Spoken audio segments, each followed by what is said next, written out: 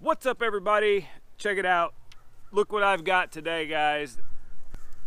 It is a mystery gift that I got from Yak Mama. You guys know how she likes to spoil me. I'm starting to think that she likes to get me fishing stuff so I'll leave the house.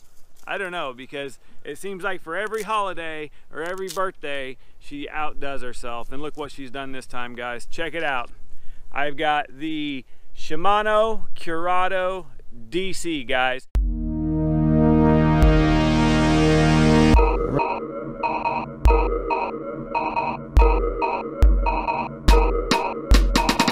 This is the very first digitally controlled reel I have ever owned. So I thought, why not do a full review on it, guys?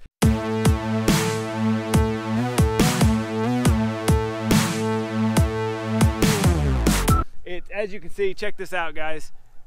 There's ice on the water. I'm probably not gonna catch anything.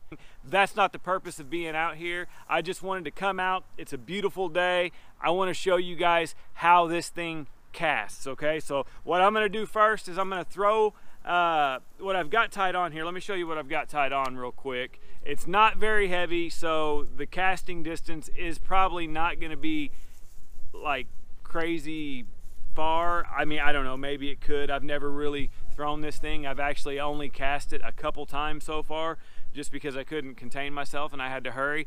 But I've got on a super finesse little bitty worm and a bullet weight, guys. So that's all I've got.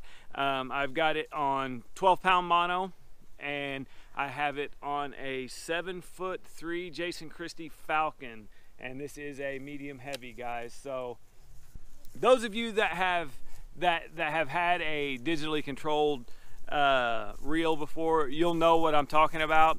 But this is a braking system that has a computer chip or a microchip or whatever you want to call it inside, and what it does is it acts as a motherboard of sorts, and it automatically applies the brakes as needed. You literally have just a few settings. Let me see if I can get this in here on the side here, and we'll go over all of those in the close-up.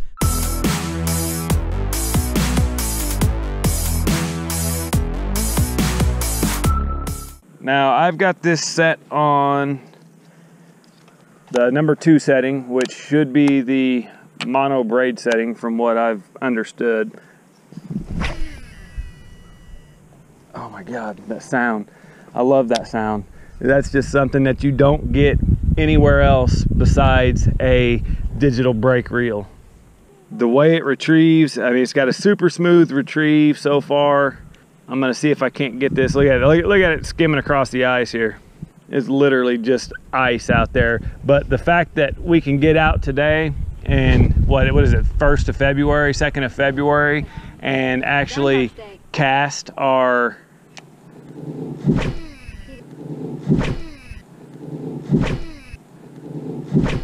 He did not see a shadow today, by the way. They always say that. Yeah, Punxsutawney Phil. Really? Yeah, he's in Punxsutawney, Pennsylvania. Okay, guys, let's do a couple more casts here. Let's let you guys get a good listen to the digital brakes. That way everybody that doesn't have one of these can be jealous. It's actually casting really far for having this light of a lure on it. The action, the retrieve is very smooth. It's just as smooth as any other reel that I've used in this price range. It's nice, guys. I don't have enough good things. You guys are a little close. I have enough good things to say about it. God, that's going 40 yards easy with this on it against the wind too. That is not bad at all. Do you love it? Yeah, it's a pretty slick reel. I really like it. Oh yeah, that is money. Look at that. Love it. All right, guys, I just wanted to cast it a few times in like real world settings. That way we could be against the wind, and that way you guys could actually hear the brakes and whatnot. But what I'm going to do now, guys, is I'm going to take you inside in the office, and we are going to take the reel off of the rod, and we're going to get some close-up shots for you guys, and we'll go over the whole thing inside.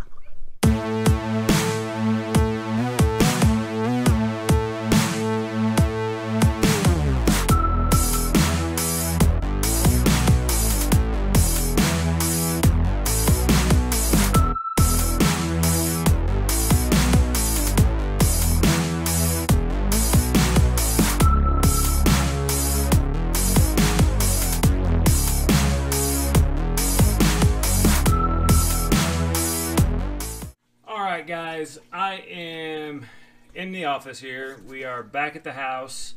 Let's get some close-up looks of the reel.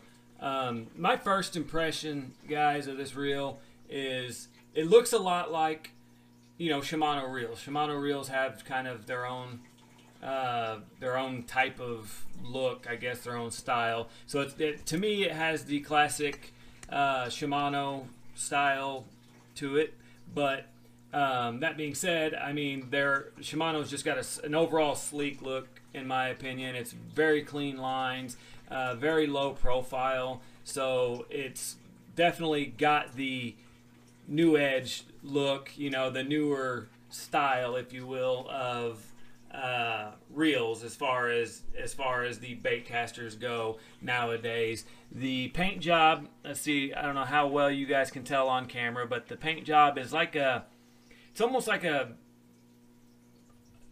bluish gray. It's real hard to describe, but it's that classic, that it's not quite as blue as I think the other Curado K or something like that is. I'm not sure. I'd have to look at it. This is actually my first Shimano bait caster that I've ever owned. I've owned Shimano spinning reels before, but this is the first actual bait caster by Shimano that I've owned. So I'm getting to experience Shimano for the first time with the DC. So I'm super pumped about that, guys. But let's go ahead and just go around it. We'll start the obvious in the back. You got your clicker here, your disengage, your engage, whatever you guys want to call it. Everybody calls it something different, where you open your spool.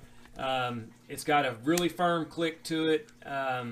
There's no mistaking when it's down and when it's not. It's a legit click. It's actually got quite a bit of resistance when you go to re-engage it like that. It's so it's pretty firm. You can tell it's made very well. The spool itself, guys, I've got line on it because as you've seen, I did some casting with it. 12-pound mono is what I've got on it right now. I'll end up putting braid on it, but that's just what I put on it to do the casting test. Spool's rather deep. It's got a pretty good size spool, so you can fit a decent amount of line on it. I'm not going to go over the exact specs of line that you can put on it. If you guys need to see that, just check out the Shimano Curado website, and you can find out from there. We'll go ahead and go to this side right here. It's the 150 HG by Shimano is what it's got right here on the side. The tension knob is gold accented. It's got it's like a black, I guess I should say, finish with gold accent. Actually works very well with this reel. That was the first thing I noticed, and I didn't quite care for it when I first seen it, but the more I get to looking at it, the more I get used to it, the more I actually do like the finish on it. Right here on the top, you can see, I don't know how well you can see that, but it says micro module. It's actually got the microchip inside that takes care of your braking. The star drag, it clicks. You got the click star drag, which, you know, everybody has their own opinion about the clickers. The actual tension knob, though, itself does not click, which I find is rather sad, because I prefer tension knobs that actually have the click adjustments. I know they don't do anything special, they just click. I just kind of like that added feature. But back to the Star Drag, along with the actual handle. It is a aluminum. It's not plastic. It is definitely made of aluminum, as well as the tension knob, and it is like a flat, like an army green almost, which is a very odd choice to go with this. But like I said before, with the tension knob, it actually works. I mean, it really works with it. But I don't know how well you guys can see that, but that is like an army green, almost like a forest green. I guess not quite even a forest. It's like a olive almost, with black accents also. It's just hard trying to get you guys a good look at it here. Handles made of rubber. They're not the foam handles.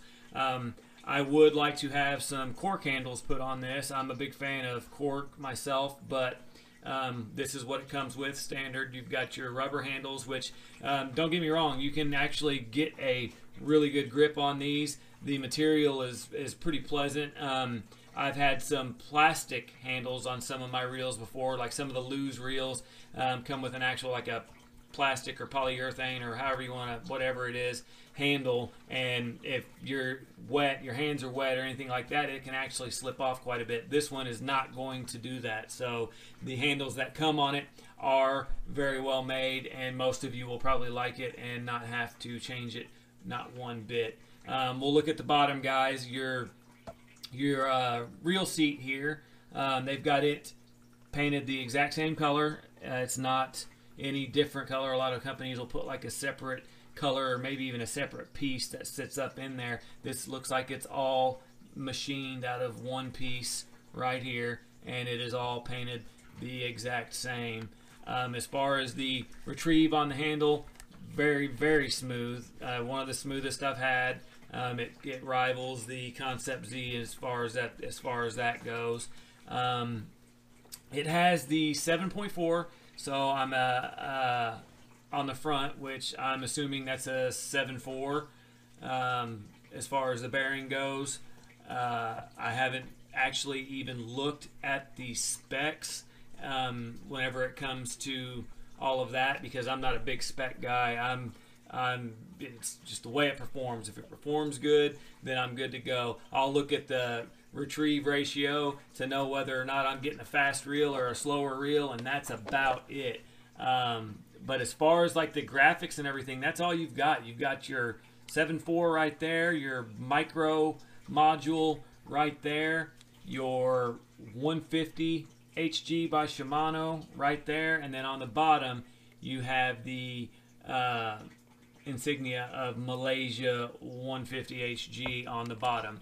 Now on the opposite side over here, you're going to have your Curado DC emblem on there, which that's what you're paying the money for, guys, is the DC.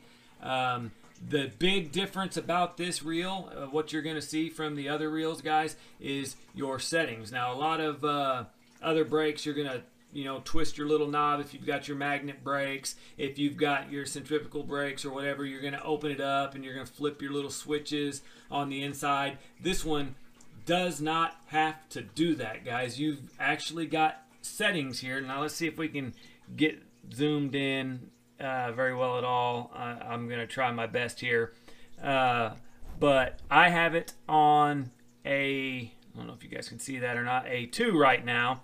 And from the research I've done and what I've seen online, your basic settings on here are going to be, it's got an open setting where it opens your door up, a 1, 2, 3, and 4. Your 1 setting is going to be basically the free spool with the least amount of brakes applied. Your 2 is going to be your braid setting and your mono setting. And then your 3 would be your fluorocarbon setting, and then 4 would be the most amount of brakes possible for like your really windy days, so on and so forth, really light lures, however you want to do it. I've only casted this right now on the 2, guys. I've only had it out just the one time, just wanted to get it out and check it out, so I can't tell you how it goes on the other settings, but from what I could tell on the 2 setting, it's going to be phenomenal. It's really going to perform rather well. What I am going to do is I'm going to go ahead and I'm going to slide this over, to our open position, guys. We've got it open now, and I'm just gonna go ahead and pop this open real quick and let you guys take a look at the inside. There's the difference, guys. That's literally it. You've got no brake settings on the inside whatsoever.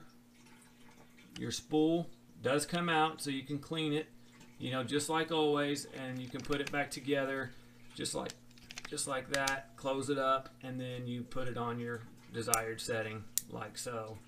Other than that, guys, you've got a really narrow, some people that matters, a really narrow retrieve guide. It doesn't matter to me. I like the way the big wide ones look, just for the aesthetics of it. But as far as it goes, as long as it works properly and it guides that line in at an even pace, I'm good with it, guys. Other than that, this is the overall look, and I'm gonna go ahead and tell you guys right now that this is probably my new favorite reel. It probably takes the top spot out of the Concept, knocks the Concept Z out of the top spot. I haven't got to really fish with it or anything yet, so that might be a little bit premature, but as of right now, guys, I'm freaking loving this reel. And for the money, at a price tag of $249 plus tax, guys, you can't go wrong. I say go for it. If you're gonna spend the money, if you're gonna spend $200 on a reel, spend the extra $50. Get the digital brakes. They work for you. It takes a lot of the guesswork out of your tuning. I mean, it's just an awesome thing. I can see myself getting a lot more digital reels in the future, guys. So that's all that I've got for you. I just wanted to give you a close-up look. I appreciate everybody watching the video.